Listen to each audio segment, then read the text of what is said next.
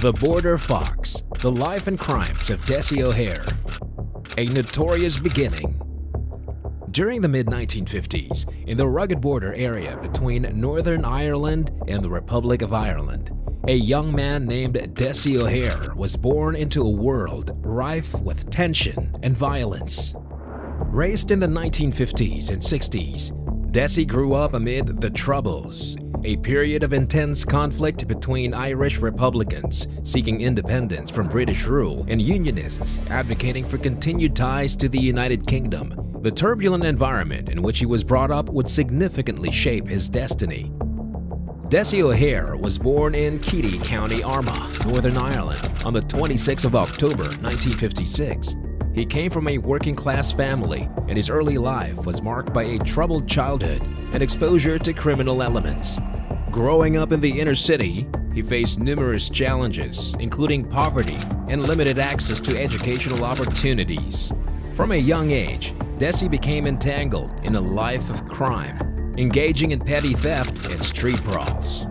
As the troubles escalated throughout the 1970s, Dessie O'Hare saw an opportunity to exploit the chaotic situation along the border region.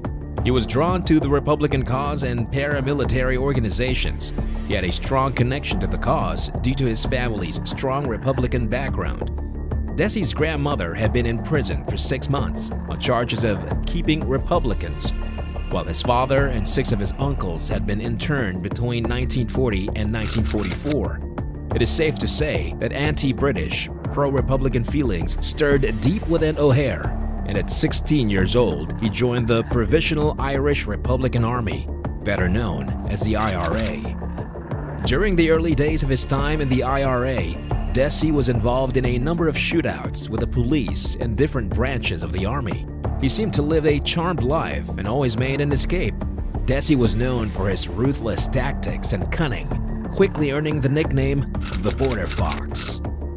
In 1975, O'Hare received his first conviction.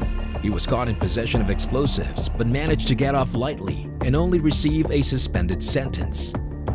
This initial brush with the law didn't deter Dessie. If anything, it was the catalyst that saw him ramp up his involvement in far more violent and despicable crimes.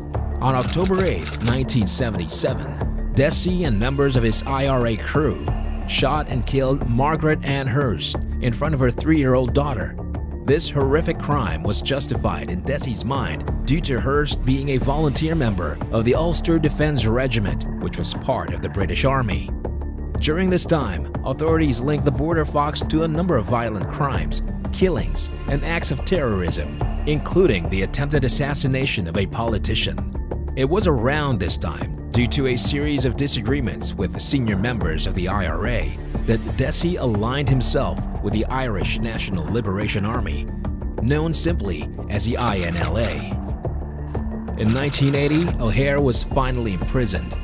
Dessie had been involved in the attempted killing of a British Army officer at his wedding reception. He was finally arrested after a dramatic car chase that ended in a crash. O'Hare broke both ankles in the crash, and his associate died as a result of his injuries. O'Hare received a sentence of 9 years and was released in 1986. Upon his release, O'Hare found that the INLA was in turmoil and had split into a number of warring factions. During this time, Dessie was implicated in a number of high-profile abductions and killings of people associated with the INLA. The power struggle within these groups was ultra-violent and threatened to upend the entire Republican movement. One of the most infamous incidents involving Dessie O'Hare occurred in 1987 when O'Hare and his gang targeted a well-known dentist, Dr. John O'Grady, kidnapping him and leading to a tense hostage situation. The gang moved their hostage to a number of different houses. The authorities were always just behind, and at one point, the gang managed to escape by opening fire on the police and hijacking a car. O'Hare's ransom demands were not met, so he displayed his merciless nature, brutally assaulting Dr. O'Grady and severing 2 of his fingers with a hammer and chisel, and sending them to Carlow Cathedral as a message to the family and authorities. During one of the ransom phone calls, he also threatened to chop off the dentist and send pieces every day unless his demands were met. Authorities traced the gang to where they were holed up and finally rescued the hostage, but O'Hare managed to escape. He became the most wanted man in Ireland after his escape, with £100,000 being offered for information about his whereabouts. This act of kidnapping and violence shocked the nation and further fueled the public's fear of the Border Fox and his gang. While O'Hare seemed invincible for a time, his reign of terror came to an end in 1987 when he was arrested by the Garda, the Republic of Ireland's police force. The authorities had been tirelessly pursuing him, and his capture marked a significant victory in the fight against organized crime in the region.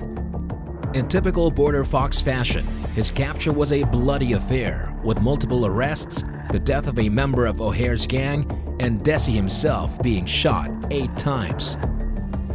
In 1988, Dessie O'Hare was brought to trial for his involvement in the kidnapping of Dr. O'Grady and other criminal activities. The evidence presented against him was overwhelming, and he was convicted on multiple counts, including kidnapping, assault, and firearms offenses. O'Hare was sentenced to 40 years in prison, sending a clear message that even the most feared criminals could be held accountable for their actions. Imprisonment did little to quell Dessie O'Hare's violent tendencies. During his time in prison, he remained connected to his criminal network and was involved in several violent incidents behind bars. Despite efforts to keep him isolated, O'Hare managed to maintain some control over his gang activities from his prison cell. As the years passed, the troubles began to fade, and a new era of peace and reconciliation emerged in Northern Ireland and the Republic. During this time, there were efforts to reform and rehabilitate former paramilitary members, including Dessie O'Hare. He expressed remorse for his past actions and claimed to have renounced violence.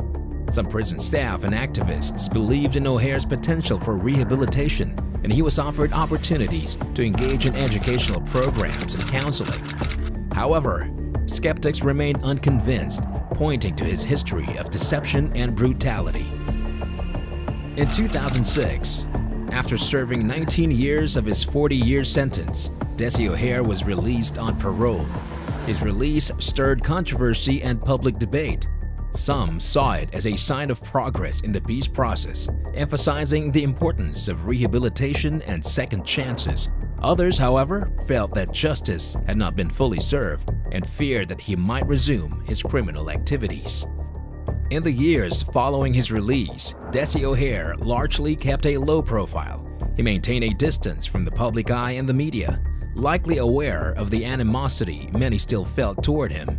However, whispers persisted of his involvement in criminal activities, and predictably, he was sentenced to 7 years in prison in 2019 for assault and false imprisonment. Those crimes sound familiar. He is currently incarcerated in Portlaoise prison, where he is regularly visited by his wife and is described as being a model prisoner. Dessie O'Hare's life is a dark tale of a man born into a tumultuous time who chose the path of violence and crime, leaving a trail of fear and misery in his wake. His rise as the infamous Border Fox was characterized by audacious crimes, kidnappings, and a ruthless disregard for human life. Despite his eventual capture and imprisonment, the legacy of fear and violence he left behind continued to haunt the collective memory of Ireland. In the end, the story of Dessie O'Hare serves as a reminder of the lasting impact of violence and crime on individuals and communities. It is also a testament to the complexities of human nature, as his life intertwined themes of terror, remorse, and the elusive hope for redemption.